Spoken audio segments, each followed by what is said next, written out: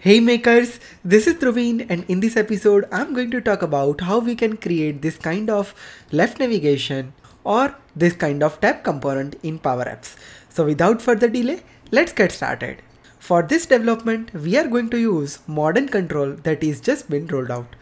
Also, before we get started, if you haven't followed me on my Twitter and Instagram so far, do follow me.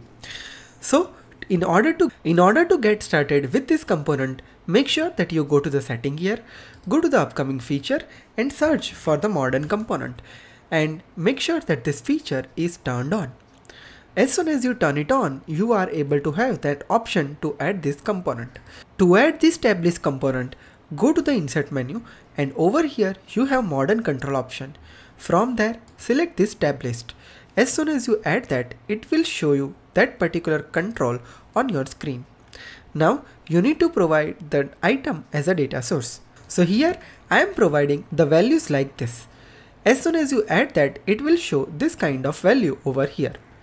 Don't worry, here you need to simply click on the field option and click on add field and select the value from here, and it will show you the exact value that you have provided over here. That's how your tab component is ready. Now when you select this tab component, it is looking like this. Isn't it cool and amazing?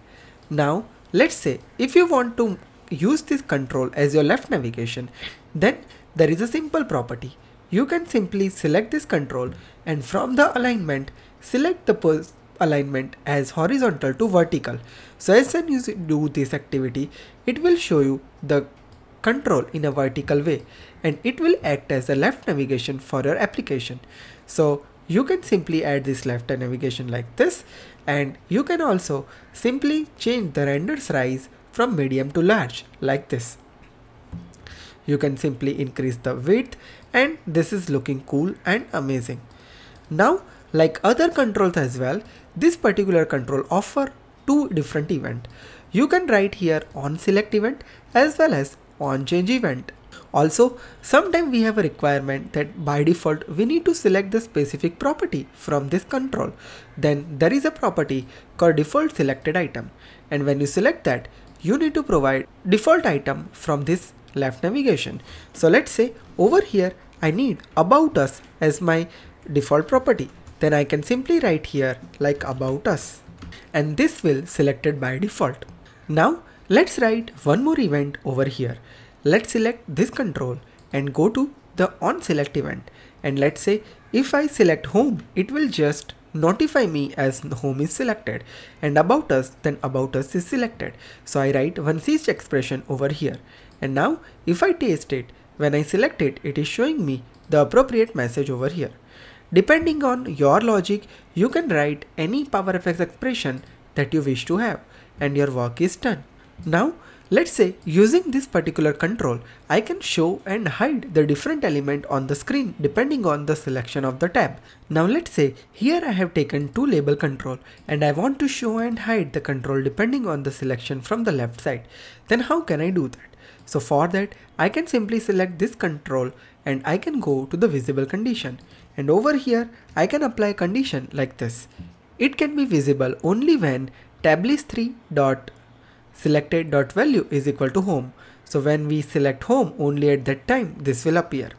Similar way, let's copy the same thing and go here and add the condition. If it is about us, then only it will show this particular value. And now let's taste it. As soon as I click on about us, it is showing this element. As I select this one, it is showing home component. If I select something else, it will not show me anything. Right? So this is how this particular Tablist component will look like inside the Power Apps. Hope this feature helps you and values your time. Are you looking for any training and consultation? Then this is the website link which you can refer. You can follow me on my other social media handle like Twitter, Instagram using the links I provided on the channel cover right page. And don't forget to subscribe my another channel Digital Dhruvin, where I am uploading short content and Hindi content on Power Platform. With this is Dhruvin signing off. See you in the next session with some amazing content. Till then, have a great day. Goodbye.